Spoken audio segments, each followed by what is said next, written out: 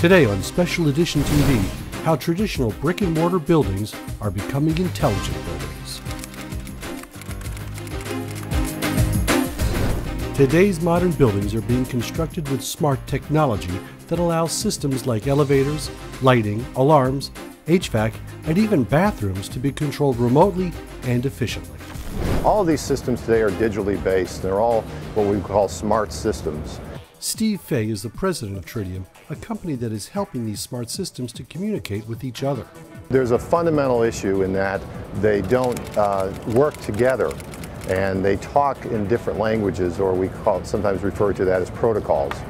The problem that Tridium set out to solve many years ago was to create a software platform that could communicate with all these diverse systems and bring them all together, and allow, not only bring them together, but allow users to interact with these systems from a browser, so take advantage of the internet. What are the benefits of that? Well, the benefits are first and foremost about operational savings, because now you're able to operate your building remotely, and you can understand what's going on and how one system affects another system. And of course, the big thing that we're all concerned about today is reducing energy costs. And Tridium has been very instrumental in helping building owners around the globe dramatically reduce their energy costs. So ultimately, delivering on this promise of the intelligent building. The solution that Tridium designed is a plug-and-play system called Niagara. Let's take an example of Niagara in a building and how it really transforms the way you can operate that building today.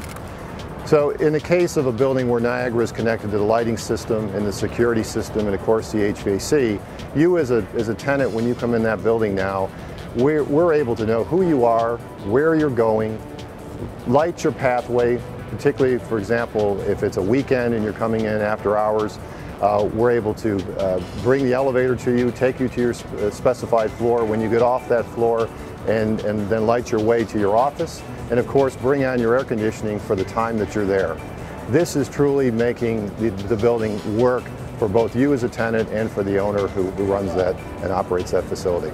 How exactly do you deploy a Niagara system in a building? Well, as software, it's designed to operate either on a dedicated hardware device, what we would call an embedded computer, or it can go on a general purpose computer or server. And typically there's one or several instances of Niagara that get installed per building. From there you connect that computer through standard cabling to, for example, the lighting control system, the HVAC control system, the elevators and so on. And this is how you wire up the system.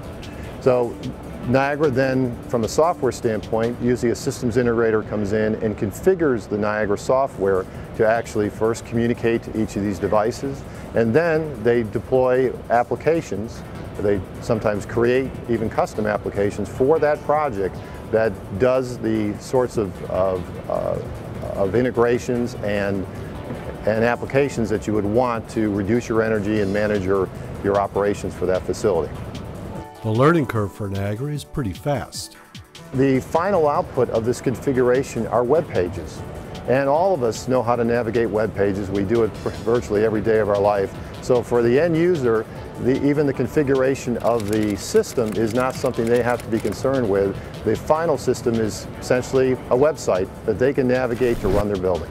Because you can operate the building from a browser, needless to say, that browser can be anywhere.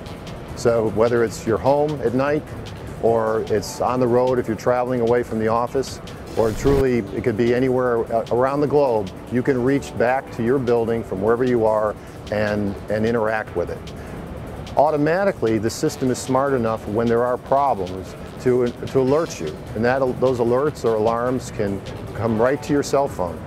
And from your cell phone, you can determine right there if it's a real problem, and you can acknowledge that alarm and delay action on it to a later date. But in any event, the Niagara system is designed to interact with any type of internet device available on the market today. We are a big proponent, and we are advancing the technology of Niagara to fully embrace mobile technology. Scalability is another factor that makes Niagara a versatile system. What types of buildings is Niagara being used in today?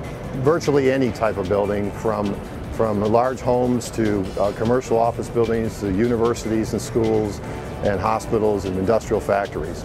The focus has been primarily in the commercial space, and Niagara systems are deployed in over 45 countries around the globe.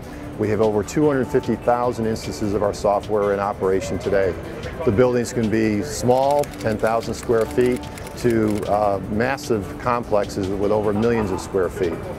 But I think in addition to that, it's not just the size of the building, it's the ability of Niagara to interface with hundreds or thousands or even tens of thousands of buildings in a coordinated fashion.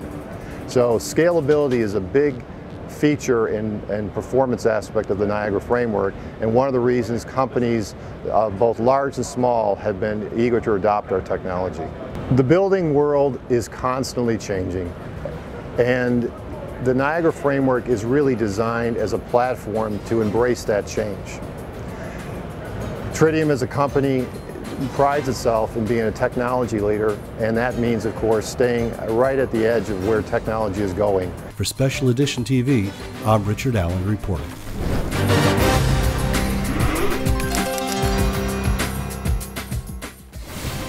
Find Tridium at 804-747-4771 or on the web at tridium.com.